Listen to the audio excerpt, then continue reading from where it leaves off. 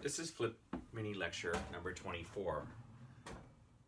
And before I do anything in Knight 10.1 and 10.2, let's review the most critical formulas from Chapter 9, which I've given to you in many different forms in the hope that each of these different forms and different examples will allow you to more clearly see what these actual formulas mean.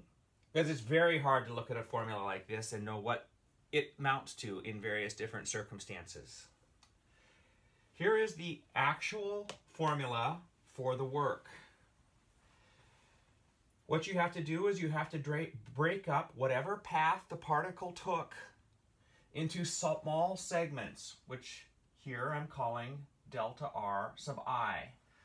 And that I, that little index I, runs over all n, capital N, segments.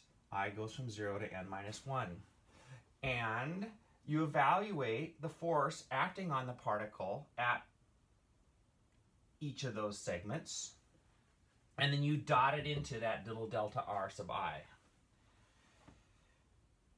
Now, this formula is great, except you have to understand that you need to take the limit that the number n goes to infinity and that these little path segments get extremely short.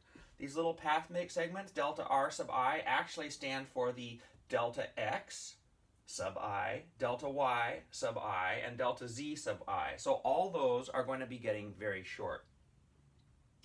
And in that limit, you have the exact expression for the work. Similarly, I've given you lots of expressions for the power. If we look at a little tiny bit of time, then we have a little bit of work done. And you take the little bit of work done and you divide it by that little bit of time and you get the power.